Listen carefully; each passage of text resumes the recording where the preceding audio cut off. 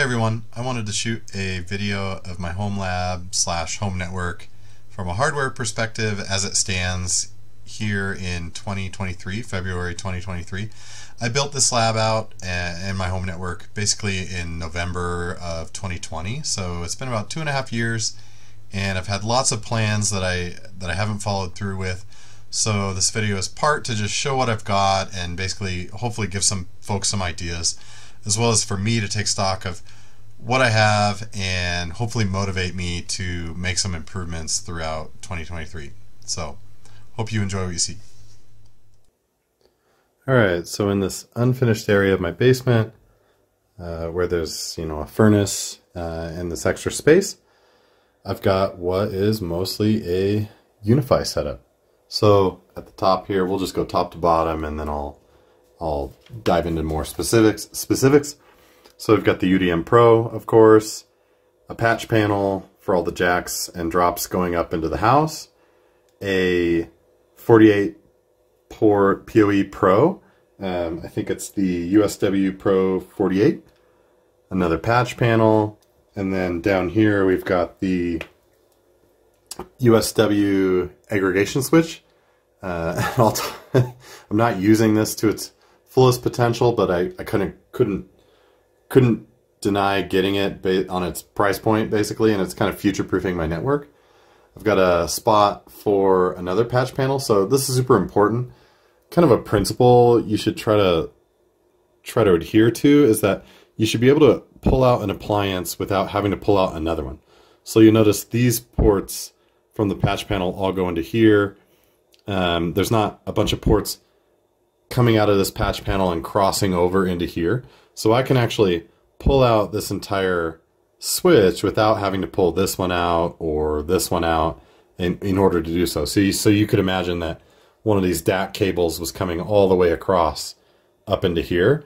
I'd have to disconnect things from both of these in order to get this appliance out. So obviously in like a home lab scenario, my wife and I are inconvenienced because the internet goes out. But generally it's a good idea to be able to pull out an appliance without having to pull others out. And so that's why I've always left a gap. So I have patch gap, appliance, patch, appliance, patch, appliance. And so here's the 10 gig aggregate switch. We'll get into that in a second. I have a spot for a patch panel. Haven't used it yet. Here's the UNVR Pro. So all the cameras in home surveillance I've got in the house are UNVR as well. This guy's got 3, you can sort of tell by the lights, 3 4 gigabyte Seagate surveillance rated drives in it. I think I'm running 10 cameras at 1080p, maybe a couple are a little lower, and it's well over 30 days of backup data. And then we get into the heart of the operation, so it's usually quite a bit louder in here, but I turn these off for the video. This is a Dell PowerEdge R720, and this is a Dell PowerEdge R510. And so this one is obviously quite a bit newer. It's got 192 gigabytes of RAM, and it's got dual Xeon processors. I think they're E5-2680s running at 2.7 gigahertz, so 32 cores total. This one's running Proxmox, about 8 to 10 VMs. One's like a Minecraft server, and then the rest are, another one is for some home automation stuff, and the rest are just, I'm messing around with them in a home lab fashion.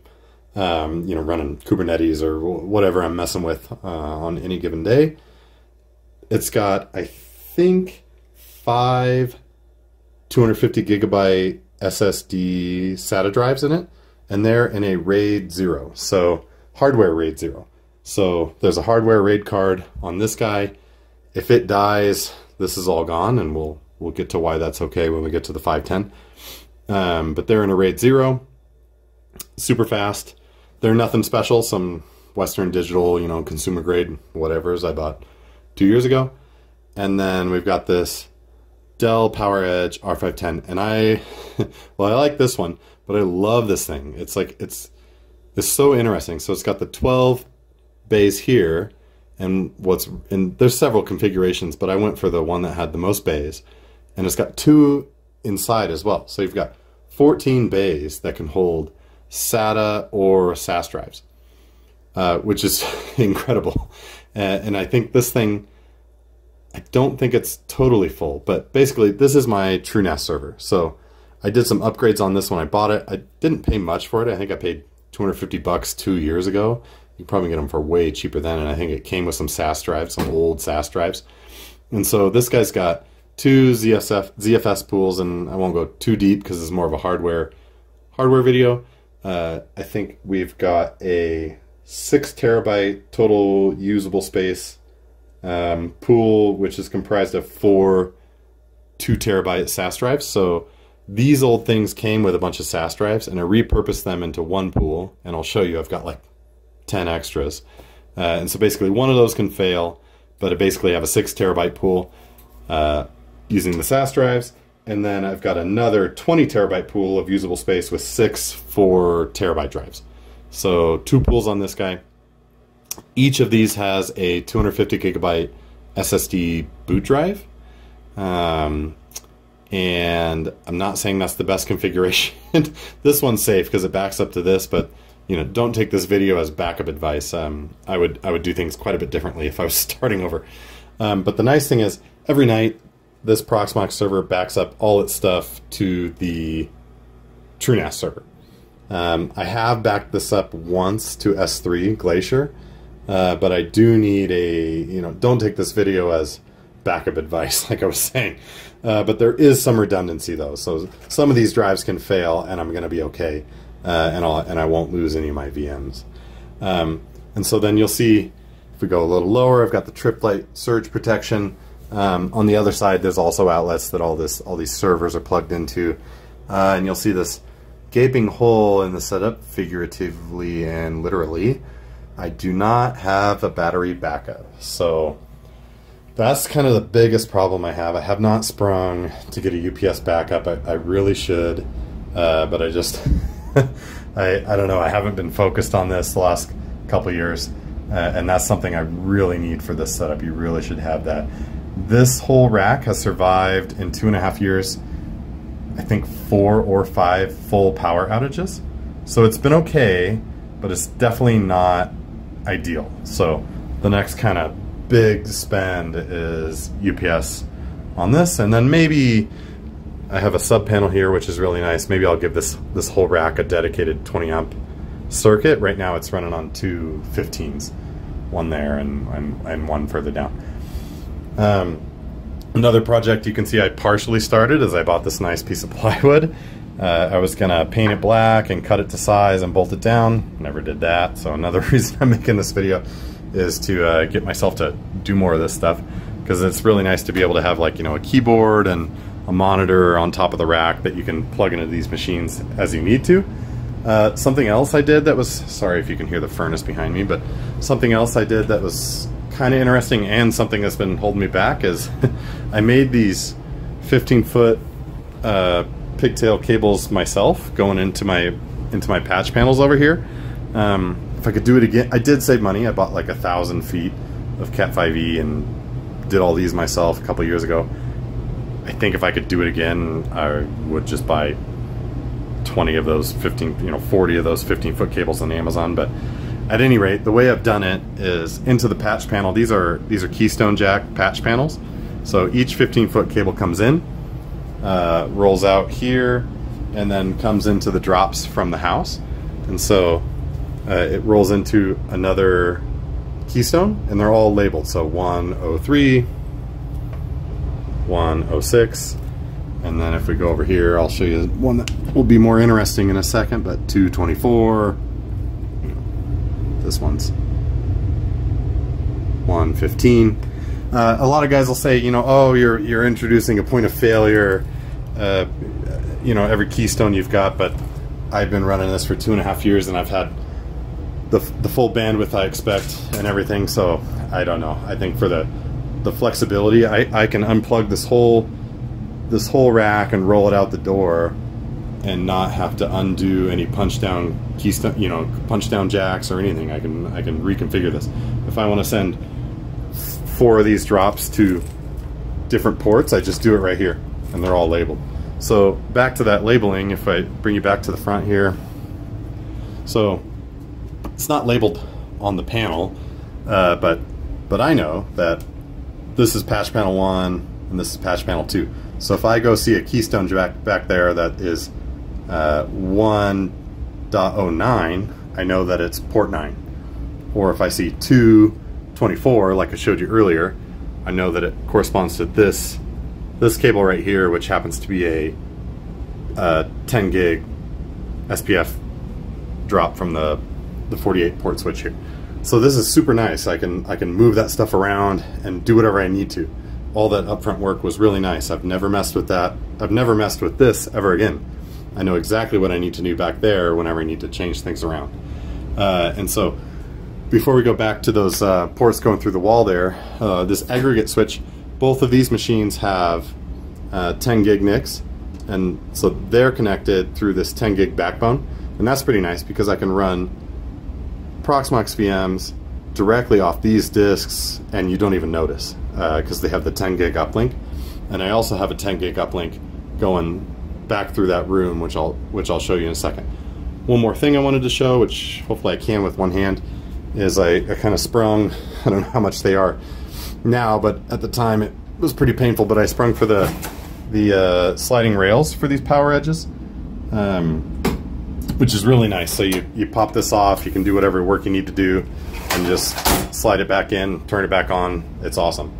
I love this old hardware. So they're very inefficient when it comes to power, and you can see they're actually complaining at me that these yellow lights mean that there's actually 2 power supplies for redundancy, and I only plug one in. But at any rate, like this R720 running 8 VMs around the clock pulls like 180 watts. It's super wasteful, and I think the 510 is even worse because it's running 3 times as many hard drives, and it's an older generation Xeon and an older machine.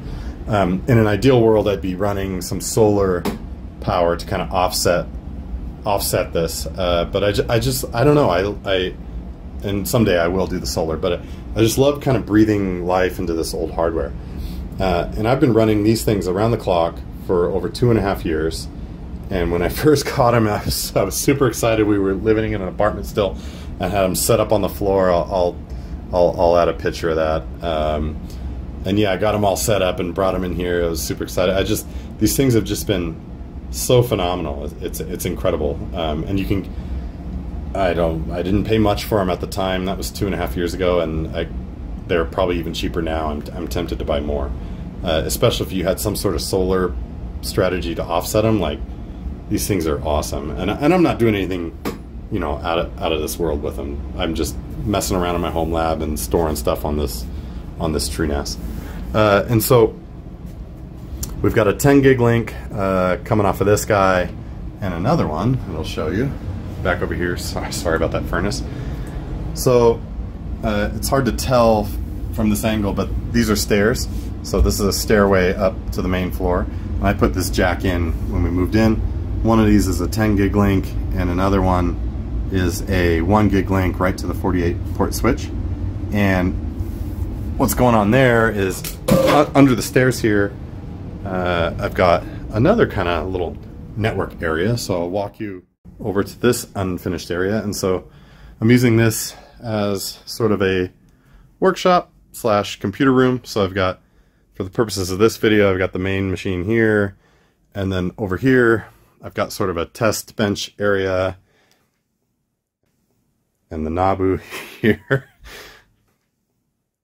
And so some cables coming out here, and I'll show you what's going on with that. So behind this wall is the stairs. And so this was actually totally enclosed when I bought the house, and we cut it open. I put some wiring in here and some outlets. And so here's my the machines for those monitors, the main rig, and then another one. And then if we go over here, we can see this is actually the other side of that wall. So the network room is on the rack rather is on the other side. And remember, we've got a 10 gig and a 1 gig coming out. And so over here is my totally overkill setup. This is the unified 24 port Pro PoE switch, and it's got the 10 gig uplink, another 10 gig going to that other machine I just showed you, my main computer, and it's got a 2.5 gig NIC, and all these drops coming out of, or all these drops coming into this 24 port panel from this sort of media outlet here. And so there's no reason for me to have done it this way in hindsight. I have enough space on the 48 gig or 48 port switch, excuse me, to run all these straight through, but this is how I have it set up. A little excessive. So if we go back out here, all those ports that I just showed you from that media kind of pass through are coming out down there, and then they're coming up this trunk here, and they branch off, and some of them go one to this TV and a Raspberry Pi behind it, and we've got the one access point there. I've got 3 other access points in the house, and then the main reason I had designed it this way is I, for better or worse, bought these UNVR Power over Ethernet LED panels. And so these have been great, but a lot of people don't even know UNVR made these. And it made a lot more sense 3 years ago. The UNVR website has made it very clear. I mean, you can't even find them anymore. So yeah, they have super nice, it's a super nice setup. They've got this switch. I think you can dim them with the switch, and it's super nice. And this is, of course, another drop going to that 24 port there. But yeah, we'll see. I think UNVR is done with these, so hopefully I'm able to keep using them.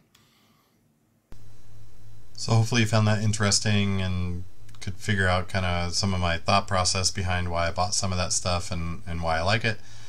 If you're interested, I have 10 cameras running on that UNVR, a bunch of other access points, and of course this workshop I could make videos about. So yeah, let me know what you think, and thanks for watching.